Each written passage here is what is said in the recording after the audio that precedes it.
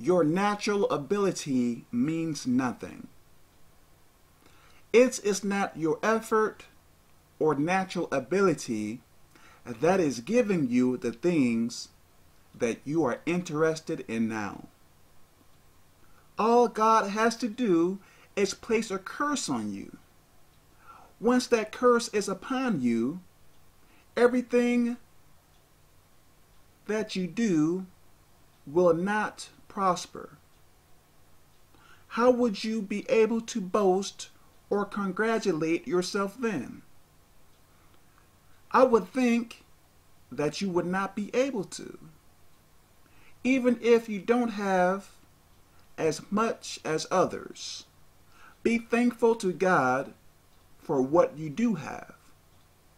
Whether you realize it or not, things can be a lot worse for you.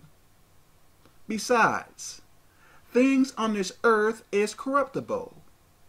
All the things of this world is going to decay or diminish. Set your eyes upon the things of God. The rewards in heaven are eternal. They will never rust or decay. God bless.